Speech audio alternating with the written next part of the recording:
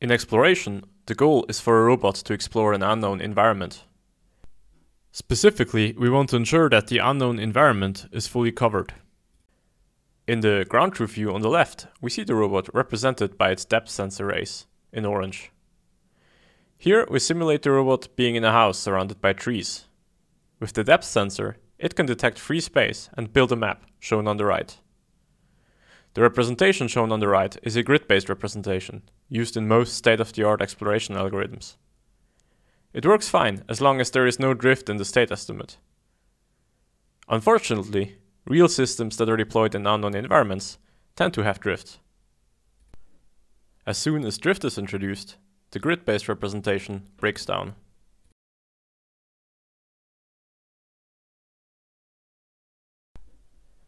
This can be mitigated to some extent using loop closures and trajectory optimization.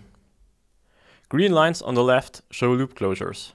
Note that after every trajectory optimization, all arrays must be retraced anew. This is computationally expensive.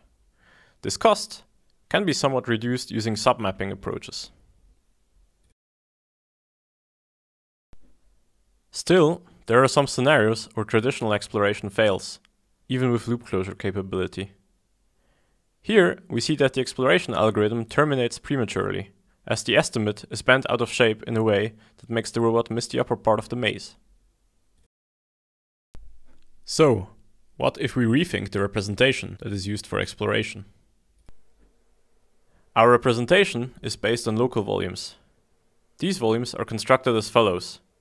Depth samples are labeled as either frontier samples, if they exceed the sensor range, or as obstacle samples, if they hit an obstacle. All samples and the robot are connected to form a polygon. The edges of the polygon are then labeled either as obstacle edges or frontier edges. Frontier edges are called frontier edges because they represent the frontier between known free space and unknown space. An unknown environment is fully explored once the known free space is bounded only by obstacles.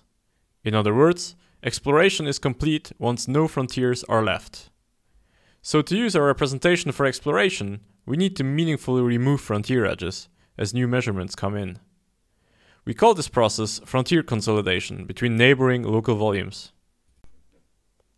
Local volumes are associated to the vertices of the robot's pose graph. In a consolidation scope, local volumes are consolidated. If the edge of a volume lies within another volume, inside the consolidation scope, it is labeled as free. Here, we show our representation deployed in the same environment, but without and with noise in the pose estimate. As soon as a loop closure occurs, the consolidation scope also involves volumes around the recognized place.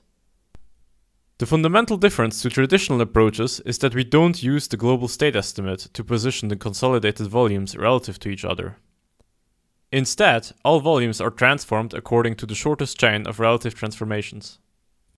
Here, the red volumes are transformed according to the relative pose estimation obtained in place recognition.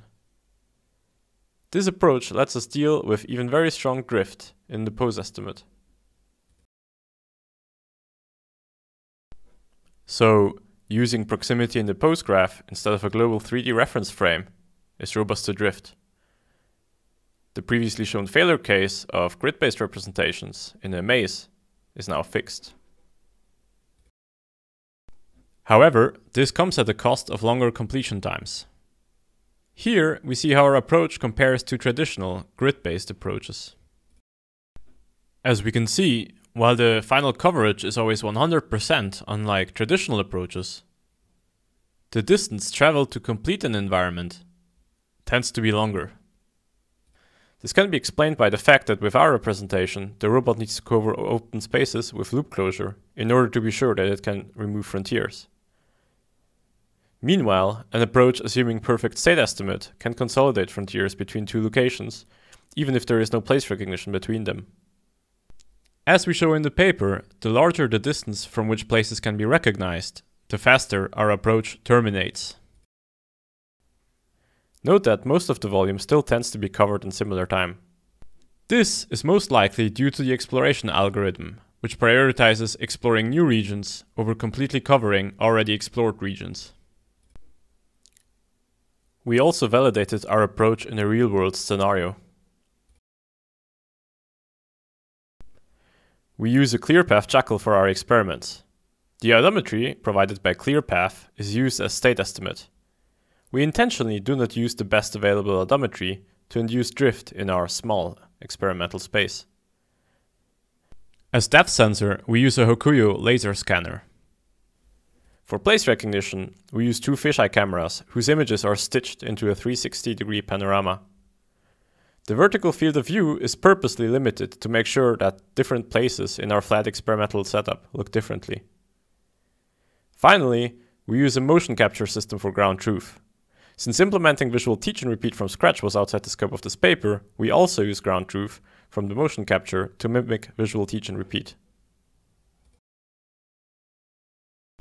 As we can see, the real-world experiment validates that our method works not only in simulation. The robot covers the full environment, even though its odometry exhibits pretty strong drift.